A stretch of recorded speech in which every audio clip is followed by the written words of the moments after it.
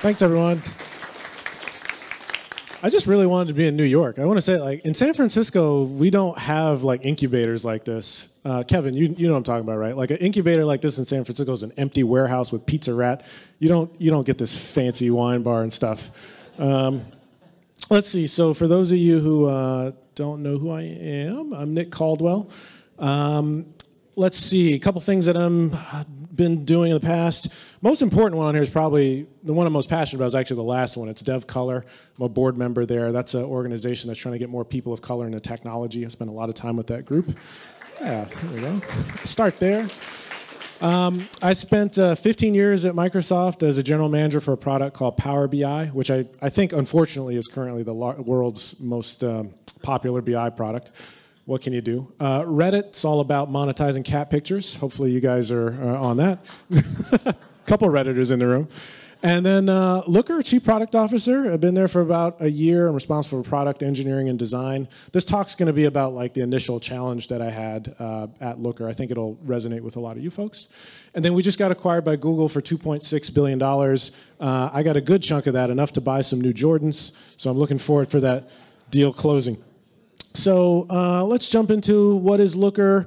I'm not going to go through this whole thing. We're a big company, 900 plus employees, growing like crazy. 5,000 what we call developers. Our software is essentially you use development tools to build a semantic model for all of your data. Here, actually, I'll just visualize that. Connect to all your data. Put a semantic model on top of it that gives you a unified, governed way to access it. We call it the API for data. And then on top of that API, you can do all sorts of cool things.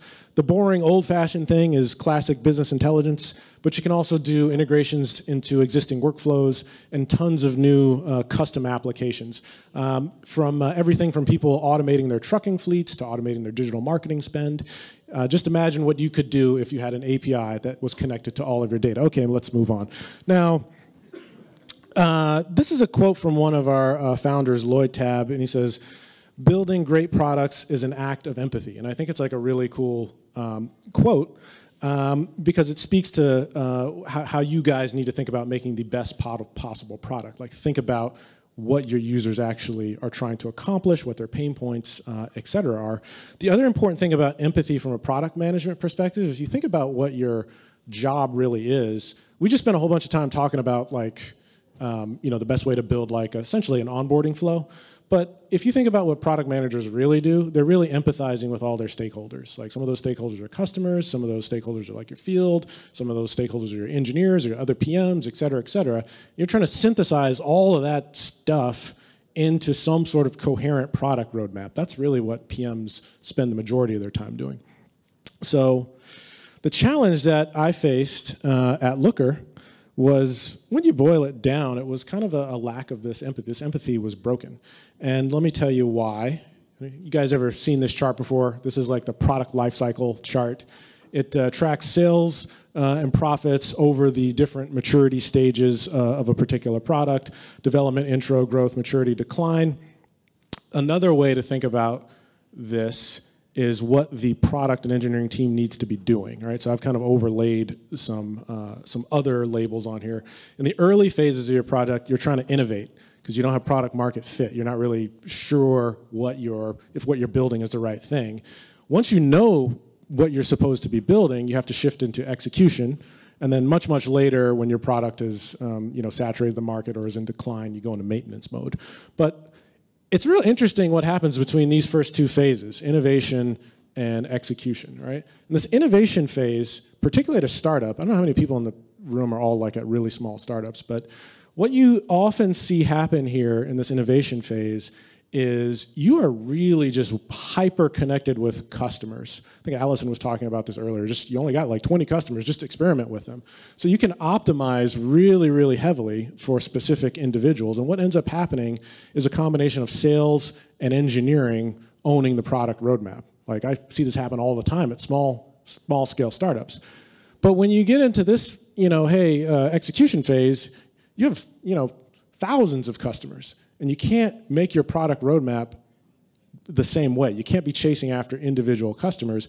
And as a product manager walking into this situation where sales and engineering are running the roadmap, what are you supposed to do, all right? So this is my first 30 days at Looker. Extremely successful business, but as warned by the board, the CEO, everyone I talked to who warned me about what I was walking into, incredibly unreliable product roadmap, extreme mistrust from our customers in the field, C.1, unreliable product roadmap. We're shipping things loudest customer first. And then there was this culture that had been instituted by our founder, the guy I quoted earlier. The engineer has the pen. And what the engineer has the pen really means is, you know, the engineers are going to get to decide what we work on. Any ex-engineers in here? That is like kind of a cool superpower where you, at the end of the day, like you control what gets checked in. And they're certainly taking advantage of that. So this is my first 30 days trying to figure out how we're going to address this issue. And everyone was telling me this. I was going to put an individual, but literally it was everyone. I had board members telling me that this was a massive problem. Like there is just no trustworthiness in your roadmap. So one way to look at this is what do you do when engineering and sales have taken control of the product? I choose not to look at it that way. Another way to look at it is how do we create confidence and partnership with the product team? All right, that's the optimistic way to look at this. Now there's going to be 3 steps I'll talk about and how I accomplish this at Looker. First one, winning over engineers. Step 1. So vision's not enough to deal with an engineer, particularly one who already thinks that they have the best ideas in mind for the product roadmap.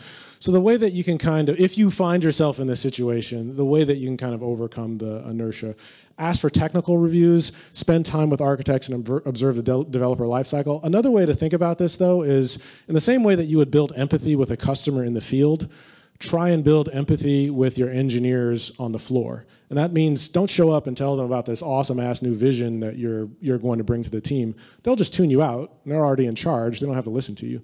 But empathizing with them builds trust. And with that trust, you can get them to listen to not just you, but to the customer ideally. So second thing, introduce the customer.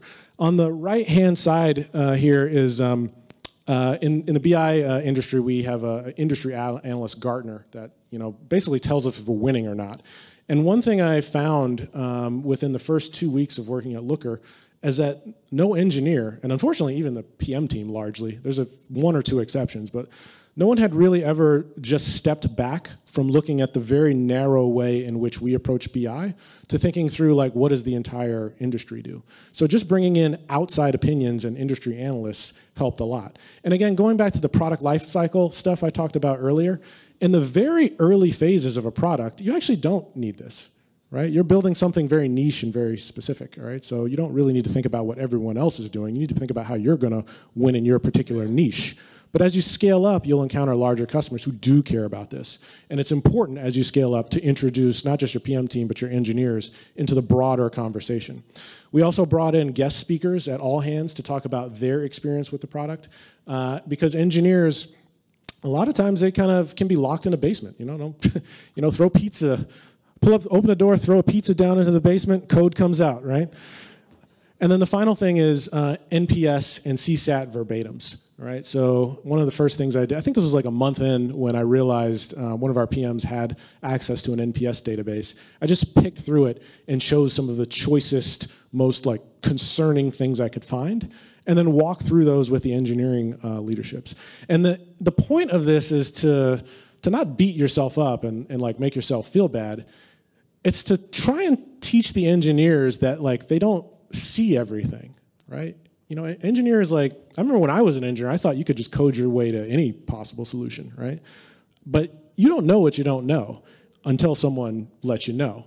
And this is a great way, in a very unbiased fashion, to bring third-party input into the conversation.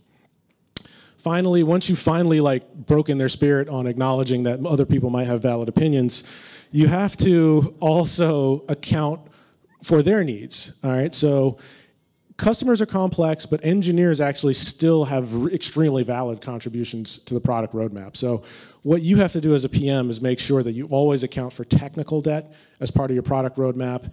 Try and account for customer happiness in some way, in the same way that you might account for customer happiness. So customer happiness, maybe you're measuring NPS or CSAT.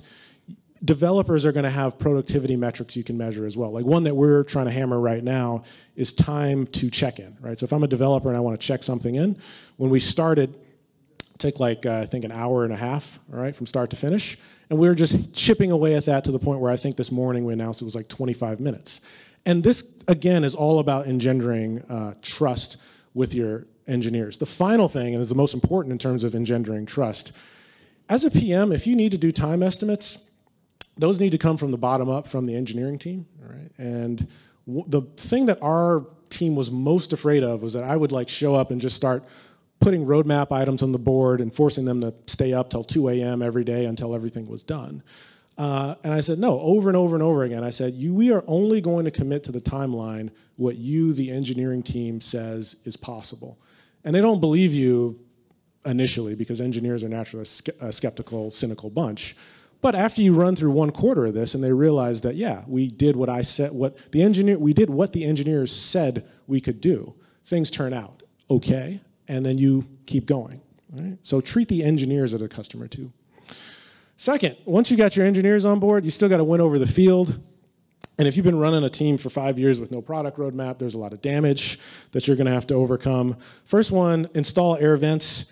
You got to have some way for all of that kind of pent up, I don't want to say anxiety. The pent up anger and frustration needs to come out. So we set up a meeting. It was a weekly meeting. It was called like the escalation. You can call it whatever you want, but really it's just for you to sit there and take shit from the field for a while, all right? And for the first 3 instances of this, it was literally me being screamed at by our customer support people, our product support people, the sales guys, both inside, outside, east and west, all took their turns, and I just absorbed it, all right? Again, it's all about building empathy because empathy will lead to trust. It also did another thing, because if you get everyone who's complaining about you into one room and let them all complain about you at the same time, then they start to feel pity for you. It worked. So at the end of some of these meetings, it was like, oh, wow, I didn't realize you had all these requests. No wonder mine wasn't getting done, right? Because you have like 300 other things that you're supposed to do. So install some air vents. This is really about frequent time with other stakeholders. Just make sure those are on the calendar. Second is zone coverage. So in the initial model of like when you're just getting off the ground, I think the earlier presenter said this as well. Like you can have a one-to-one relationship with your customers. Your sales team often scales to a point where for a long time it can have a one-to-one relationship with customers until they end up having to split into regions. You need to provide the same sort of support from a PM perspective as what your field is doing. Now, that doesn't mean you have to have for every field rep, you have to have a PM. That's not what I'm saying. But you need to have some way to understand in aggregate feedback from the field and what customers are experiencing. So the way that we did this was we assigned individual PMs to all of our top, I think it was our top 15 customers, something like that. And then we did zone defense amongst the rest of them split by size. You might also split by geography and so forth. And then as part of our planning process, we have each of those zones, every quarter come and give us feedback into our product roadmap. So in this way, a couple good things happen. One, you get more product roadmap input. But two, your sales team, which used to just put complaints into some, amorphous bucket in Jira, like, more and more feature requests, now has some peer on the PM team that they can go to if they need help. And that further reduces complaints and builds trust. Right? And then finally, roadmap. Nothing solves more problems in an organization than just having a roadmap, even if that roadmap is inaccurate. So I like to have something that is really, really accurate up to a 3-month time frame. Out to 6 months, maybe you're 50% accurate. And you do need to go beyond 6 months purely because you will be asked by your CEO, the field will be asked by customers for all of these little features that you probably aren't even going to do, but need to be on the roadmap. It quiets people down to know that you're at least thinking about their concerns for the future, right? So have a roadmap, get it out as quickly as possible. The other thing I would suggest that you do when you're forming your roadmap, going back to that field discussion we had earlier, You can build a lot of trust by talking to your sales engineering team or some of your product support field people and just stealing whatever their hottest ideas are and front-loading them in your product roadmap. So if you need to build trust, there's so much low-hanging fruit if you just go ask the sales engineering team, like, what are the top bugs? Pick those up, knock them down right away, and then you can get back to the business of having a longer roadmap. And then finally, culture of execution. What I mean by this is in the early days, you have a culture of innovation. Right? You're trying to figure out like what's the best way to meet customers' needs. You're going to try a lot of things. You're going to reward experimentation. All that's fun and dandy. But when you're in the growth phase, it's much more about you know what needs to get done and you need to execute. And execution, while maybe not as fun, is much more important in this growth phase. So how do you build a culture of execution? First one is emphasize mission. You know, when you're talking about the discovery phase, I think you emphasize more vision. Like, what is this grand thing? Like, how would the world be better, you know, in 5 years if our company was successful? But that's not execution. Like, when you want to emphasize execution, you have to shift mindset and talk about mission. And mission is a clear goal, how you're going to do it, and some like very like ideally very near-term time limit on that goal. Like my favorite example of this is probably JFK. We're going to put a man on the moon in 5 years. Right? And we're going to do it fast and we're going to be smart. I forget exactly what he said, but you know, you guys can look the JFK quote for yourself. But missions are about taking the hill within a particular time. It's not about flowery language. It's about we're going to do X, Y, and Z by next week. And then you repeat these missions over and over and over to your team until there's clarity about what they need to be doing day to day. Now, that doesn't mean vision goes away completely. It's just in your day-to-day, in your regular rhythm, primarily you need to be talking about mission and what people should be accomplishing in some clear time frame. Second, rhythm of business. You've got to have, at every level in your organization, a heartbeat, right? Something that keeps the right set of people meeting together, discussing the topics at the correct level. The most obvious version of this is like daily stand-ups that engineers use, you know. But if you think about it, this is totally transferable to every other level in your organization. So managers can meet frequently, directors can meet frequently. Our executive team meets once a week. But the key thing is these meetings aren't meant to be fun, all right? Not every meeting is you're going to show up there and it's going to be a product launch and da-da-da-da-da. These meetings need to be like clockwork, and you need to talk about, you know, hey, what are you accomplishing? Did you do what you said you're going to do? Is there anything I can do to unblock you? That same pattern you see at the daily stand-up translates to every level of the organization. Now, you may not do it daily, you may do it weekly, or some of these you may do quarterly, but every level of the business needs to have this rhythm to it. All right? And finally, what do you reward? Start to reward shipping stuff on time with high quality. All right? You know, I think in an innovation phase, it's like someone did a cool demo in their spare time and showed it off to the CEO, got a pat on the back. If you're trying to shift to an attitude where execution is more important, reward delivering things on time or earlier at specified quality bars and talk about it that way. It doesn't mean you can't talk about cool, innovative things, but if you want to have a culture of execution, talk about meeting customers' needs and solving their problems, right? Over and over and over.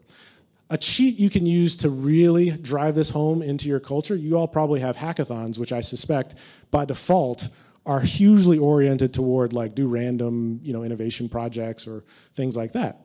What we've done at Looker is we still have the ability to do all sorts of innovation projects, but we've also inserted the idea that, hey, why don't we seed hackathons with ideas that are related to quality or developer effectiveness? And what we've seen is people like are able to make really, really rapid progress on some of these fundamental developer effectiveness problems that have yielded our ability to then go and ship product much, much, much faster. And they feel really good about it. All right, so results. Let's talk about the good stuff here. We've had 4 quarters of this. We have shipped 700 epics. That is an 85% completion rate for everything that we said we wanted to do for the year. This little animated GIF is everything that's in our RoadMonk Gantt chart, just to show all the stuff that we've been tracking over the year. So first official roadmap in 7 years. Paid off I believe, several years worth of tech debt. What you're seeing here is Looker 7's dashboards, which were completely written over the last 3 quarters. Every aspect of this is new. It's on React. We have new controls, new filters, etc. This is a problem that had been plaguing the business for, I think, about 3 years, according to our CEO, who complained to me about it all the time. And in addition to that, I know we talked a lot about execution. Turns out if you execute really well, you have more time for innovation. So we were able to, in addition to everything that we said we were going to do at the beginning of the year, we did a whole mobile application on top of it.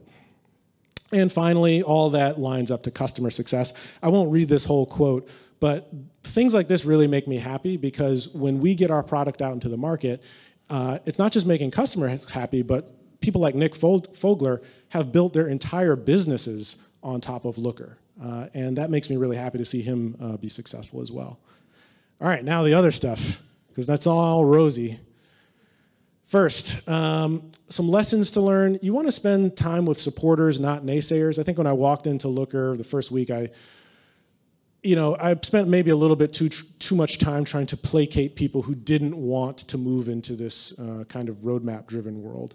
And what I should have done is spend more time with supporters, because it turns out there were a lot of people who recognized and saw all of these problems. And the great thing about spending your time with supporters is they then become your advocate throughout the organization. So it's not you selling stuff, it's your supporters going and pitching stuff as well. Second, change aversion.